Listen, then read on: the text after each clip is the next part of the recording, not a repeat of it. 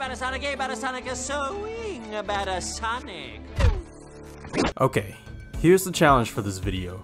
I'm gonna try to stuff as many Sonic video game references from Sonic 2 as possible within 10 minutes. It's gonna be hard, but hey, it's Patrice, and there's a lot of references to the Sonic games throughout Sonic 2, so let's not waste any time. Also, big spoilers ahead, so watch the movie before you watch this video.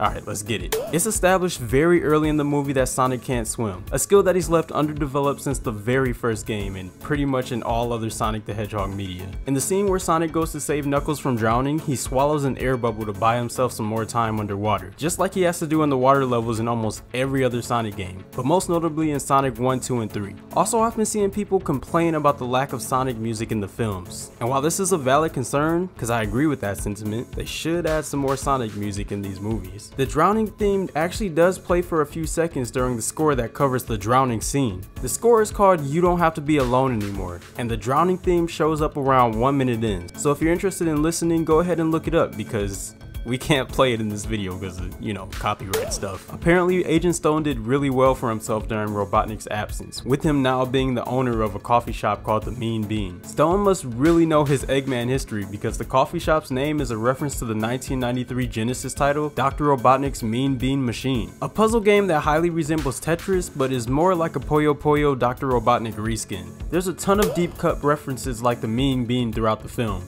another of which was to Sonic 06. The way Sonic finishes Robotnik off by lightly tapping his foot on the Death Egg robot is done the exact same way as when he lightly taps a Batnik with his foot in the Sonic 06 intro cutscene. Now that was one I wasn't expecting. The creators really know their Sonic moments. Sonic Adventure is also referenced a couple times throughout the film. One of these adventure references happened during the dance battle scene. When Sonic is thrown into the air, he strikes his iconic pose from the Sonic Adventure cover. The game is referenced again when Sonic is trying to fight crime in the city, as his jumping from building to building and chasing cop cars is very similar to one of the cutscenes from the game. Also, the sewer's eruption is a reference to the intro of Sonic Adventure, when Chaos's flooding of the city begins with the sewers exploding. 2003's Sonic Heroes gets some shine too. During the final battle against Robotnik, Knuckles throws Sonic into some Batniks just like he does during the Team Sonic campaign. Hey, and the three even run in the same formation as they do when you're playing as Sonic. All that was missing was Tails carrying both Sonic and Knuckles at the same time. Let's leave this to Tails.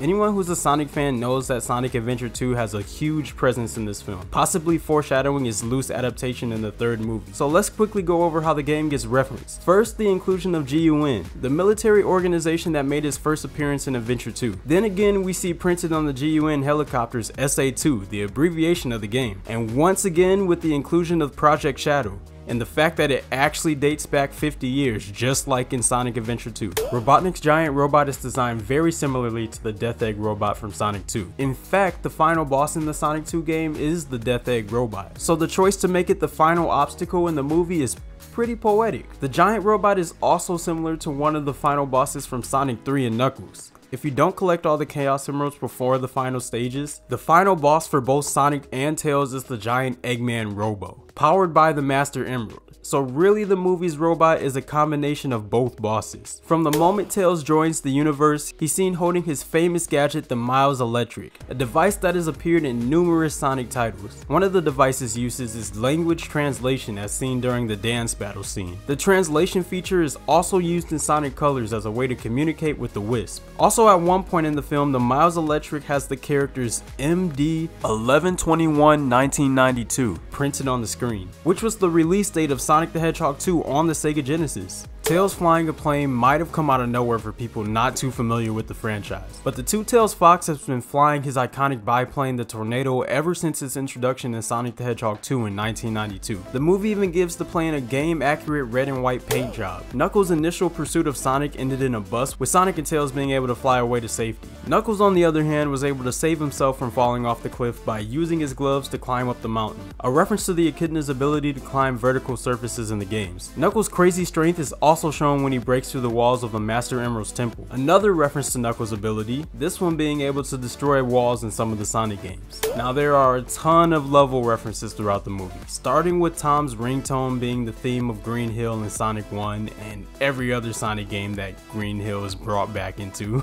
Then again with the Labyrinth Zone, which director Jeff Fowler confirmed the Master Emerald Temple was based on, complete with underwater segments and slides. Splash Hill from Sonic 4 is referenced when Knuckles destroys a truck full of Splash Hill themed water bottles, and the Ice Cap Zone from both Sonic Adventure and Sonic 3 are referenced when Sonic is snowboarding down the mountain slope. During the movie's intro and in Robotnik's lair, we see the classic Eggman logo that is used to narcissistically brand most of his inventions throughout the Sonic games. We also see the iconic egg-shaped Eggman look while Agent Stone is sifting through the different outfits for his boss to wear upon his return. Oh yeah, and Robotnik is now rocking the traditional Eggmobile, Eggman's most common method of transportation in the games.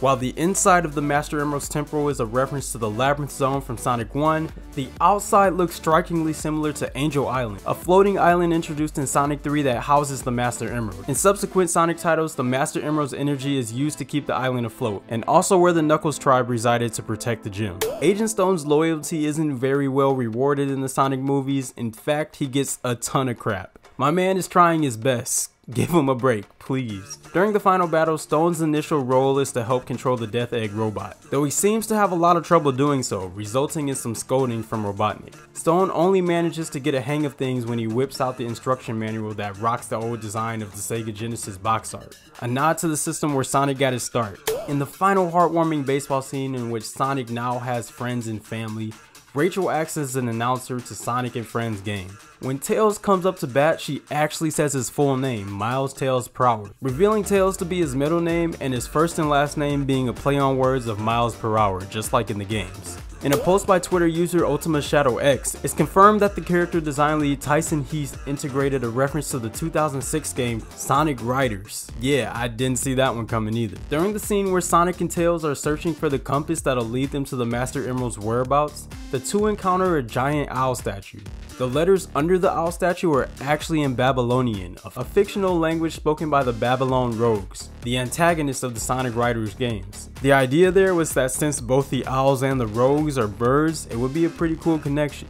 Knuckles' big moment of punching the Master Emerald out of Robotnik was yet another reference to the Echidna's abilities, that being the ability to punch the super out of characters. More specifically, it's a reference to the intro of Sonic 3 when Knuckles punches the Chaos Emeralds out of Super Sonic. When Eggman returned, he was not messing around as he came back with a new plan, a new look, and some new tech. Among that new tech were incredibly menacing giant B-shaped robots. These robots are references to the B-robots called Buzz Bombers that first appeared in Sonic 1 and continue to appear from time to time in newer games. Their inclusion makes me wonder what other Batniks the movies might adapt in the future.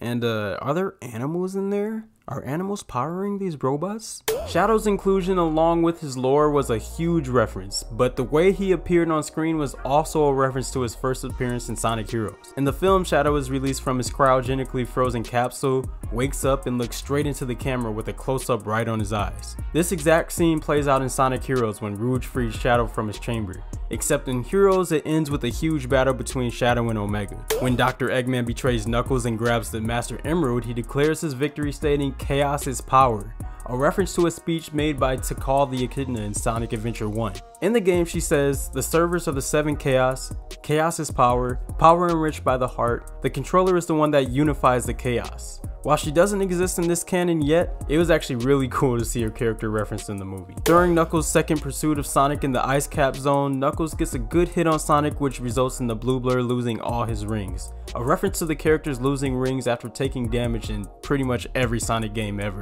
The scene also signifies Sonic being on his last leg in that situation, because you know when you have 0 rings left in a Sonic game, one more hit and you're done for. Remember when Knuckles smashed the little 3D model of Sonic during his meeting with Stone and Robotnik? Well, that 3D model was actually Sonic's waiting pose when he's idle for too long in the games. That idle pose was one of the first displays of Sonic's personality and what got a lot of people hooked on the franchise. Last but not least, Tails' biplane no longer says Sonic on the side. Instead it says 761. So why this change and what does it mean? Well, the change actually is a reference to the speed of sound, which is roughly 761 miles per hour, which in Sonic games and other Sonic media, the hedgehog is known to run just as fast or faster than. Phew, we did it.